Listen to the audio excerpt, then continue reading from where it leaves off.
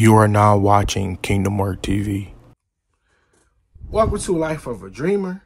This is Dream 2 that I had back in June. Actually, June 17th. That's what I had. And I woke up at 6:49 a.m. I had a dog in my dream, and the dog was all white. It was a group of people, and they were mad at me and my dog for no reason. I told my dog to come here, and I remember it was snow on the ground, but it was all melting. My dog came to me, and I noticed my dog needed a bath and a haircut. This group of people was mad at my dog because he intimidated another dog, and my dog came to me and went upstairs to our apartment. Clearly, I don't own an apartment. You know what I'm saying? I do live in a house, but I don't own an apartment. And this is an interpretation that I got. A white dog meaning. When a white dog appears in a dream, it means the need for protection against negative influence or energies in our lives. In the snow, refreshment, that's what it means, refreshment. So, at the time, I'm like, negative energy, negative,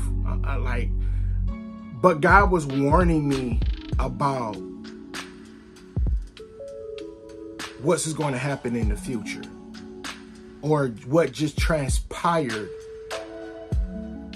between me and my friends.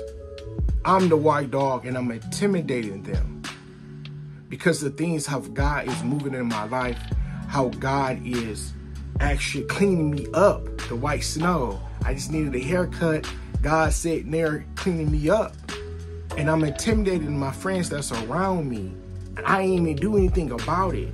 And that began the separation between me and my friends, because a lot of events began to happen between us. You know what I'm saying? A lot of things I didn't agree with anymore. You know what I'm saying? Because, not because of a lifestyle that they was living, it's because the direction where God is taking me.